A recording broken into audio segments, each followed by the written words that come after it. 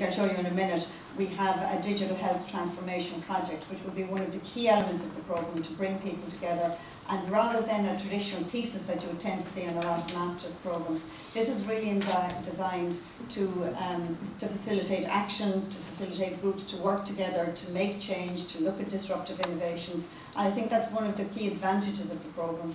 Plus the fact that that is a group programme which will involve people from across the HSE, from different organisations. So the effect of that peer-to-peer learning is going to be one of the huge benefits of the programme.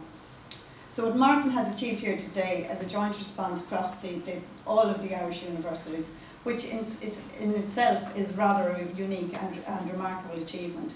But I think to have a national programme like this really takes the best of what the Irish university sector can offer. And it brings many benefits to students in terms of having access to the top researchers, and some of them indeed are in the room here today, and top teachers in the whole area of digital health. But I'd be lying if I said that this didn't pose a challenge to us within the university. It does, but it's not an insurmountable challenge. No more than the HSE, we have challenges in working together, but we have done it before, and the University of Limerick has quite a good track record. We've recently launched or taken on the third cohort of a postgraduate diploma in school leadership, which is a collaboration between ourselves, NUIG and UCD. We've taken in over 250 students per year for the last 3 years. We've delivered it across 8 locations, one of them Oswelga.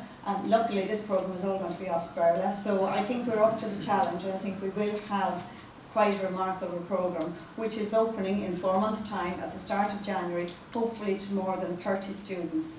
It's really exciting for us. It's exciting just to have the energy that I think Martin has generated between the different academics, and we really look forward to working together to deliver this programme.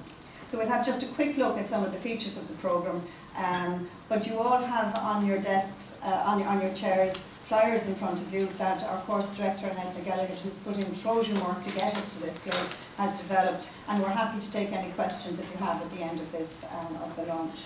So the programme is going to start in January. It's a duration of 18 months.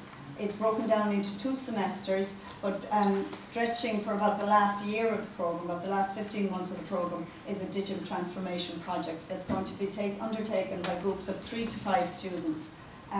The problem definition phase is going to happen during the summer, and then the problem implementation will run to the end of the project.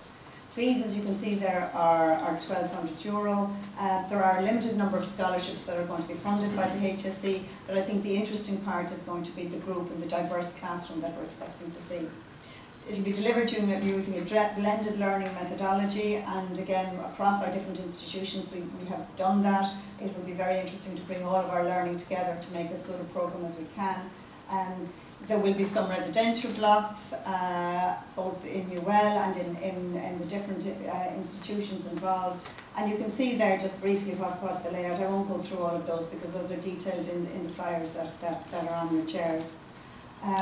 We're open for applicants, so I'd encourage anybody who's interested to go onto the website. The programme will close sometime in October. We expect it to be oversubscribed, but we're expecting to take on in the region of about 30 students in January. So we're really looking forward to getting the programme up and running and seeing the change and the impact that it'll have within HSE. Thank you.